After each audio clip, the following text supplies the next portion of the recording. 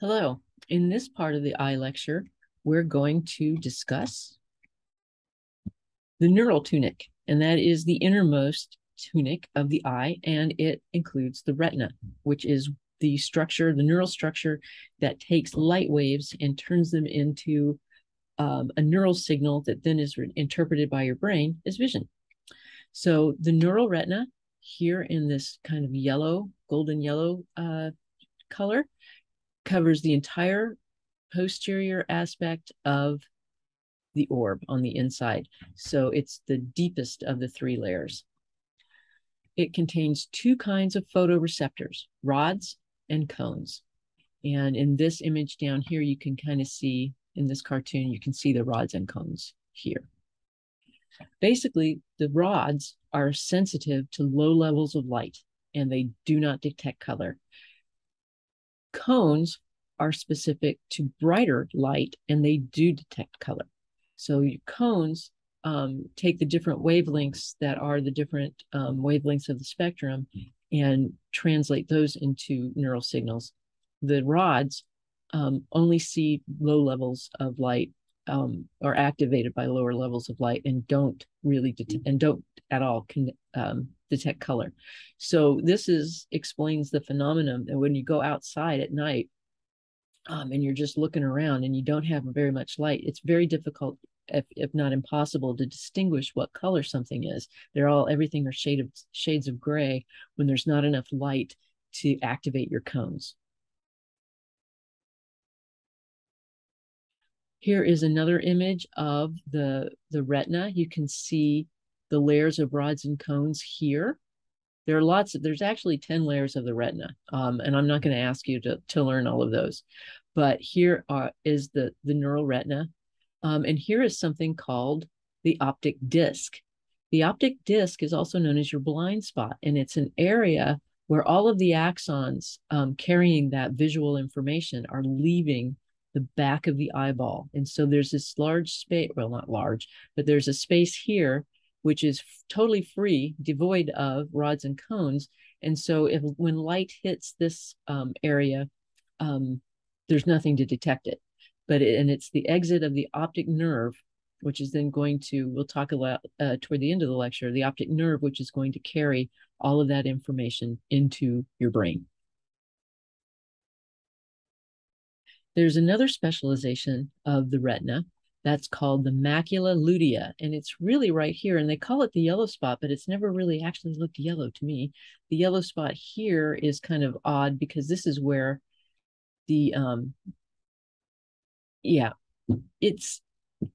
I don't know why they call them what they call them, but the bottom line is this is the area where the optic nerve is leaving, and the ophthalmic artery, thank you very much. The ophthalmic artery is coming in, and you can see the ophthalmic artery branching out to feed the retina in that choroid layer, that middle layer. The macula lutea, though, is a yellow spot, fewer blood vessels in that region, and it is the visual axis of the eye. In the next slide, this is so cool. Within the macula, there's this area called the fovea centralis.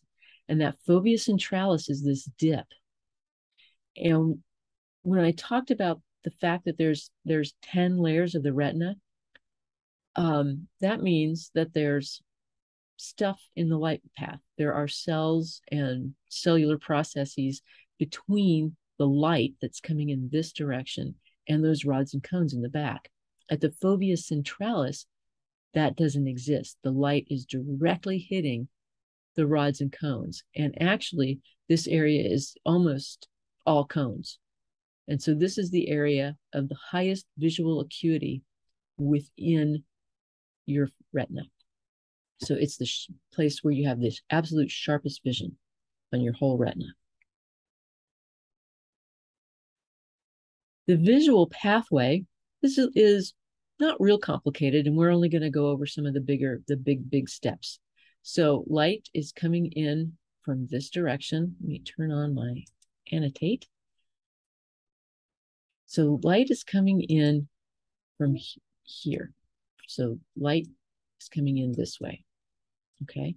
And it hits the retina, rods and cones, And then that information is the light waves are transduced into a neural signal by your rods and cones. And then that signal is going to travel along your optic nerve. Now, what happens is half of the fibers stay on the same side and half of the fibers cross over. Okay, so that area where we have this crossing is called the optic chiasm.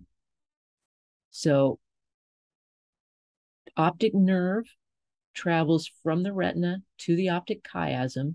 Once we get past the optic chiasm, we end up in what is called, okay, come here, let me get my eraser. Once we're past the optic chiasm, we then call it the optic tract. So nerve, chiasm, tract. The optic tract then projects to the thalamus, and that's where the relay neuron is. And that second order neuron in a sensory pathway then projects to the primary visual cortex, which is area 17 of your occipital lobe. And that is literally where you see. So if you have damage anywhere along this pathway, you will be, it will impair your vision. And that can be, and it's also true if you knock out anything on post-thalamus, you won't be able to see.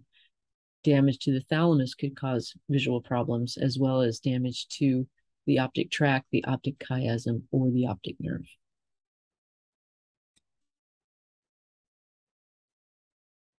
And here's what it looks like in the base of a real brain. So this is the bottom of the brain.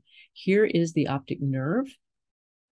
Here's the optic chiasm. Half the fibers are crossing and half are coming from the others. It's the same side. And so here's your optic tract. Now I want to talk a little bit about the muscles that control your eyeball so that you can shift your gaze. So the muscles that control the movement of the eyeball within the bony orbit are the superior rectus, the inferior rectus, the medial rectus, and the lateral rectus. And then we also have a superior oblique muscle and an inferior oblique muscle. All of these muscles are going to work together so that your eyeball so that you basically can roll your eyes when I say something stupid or when somebody else says something stupid. And you can look side to side, up and down. All of those things are accomplished by the combination of actions of these different muscles. And here they are in a real eyeball, in a real dissection. Here's our superior rectus, lateral rectus, inferior, medial, superior oblique, and inferior oblique. So this, if the medial rectus is on this side, then the nose would be over here. Oh, and I forgot to mention, I do want you to know what cranial nerves innervates each of these muscles. So the cranial nerves that innervate the medial rectus, inferior rectus, superior rectus, and inferior oblique is cranial nerve 3. Okay. The cranial nerve that innervates your lateral rectus is cranial nerve 6, the abducens nerve. And the cranial nerve that innervates your superior oblique is cranial nerve 4, the trochlear nerve. And so this is the only time I apply chemistry to anatomy. So it's LR6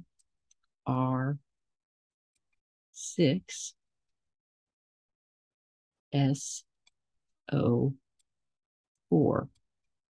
lateral rectus, 6th cranial nerve, superior oblique, 4th cranial nerve, and then everything else is 3. Okay. Now, let's see. Draw. We erase. So LR6, SO4, everything else is 3. And then when we get to our summary, we'll have covered all of the things I want you to know. What structure is the neural tunic of the eye, that innermost layer? What 2 cell types detect light? Which one of them detects color? What are the specializations of the retina that I talked about? Be able to describe the path of visual information from the retina to the cerebral cortex. Think about crossing. And then what muscles control the movement of the eyeball? We'd be able to list all 6 of them. And then what cranial nerves innervate these muscles? Once you have that down, you're ready for your quiz and you're ready for your exam. Thank you so much for your attention.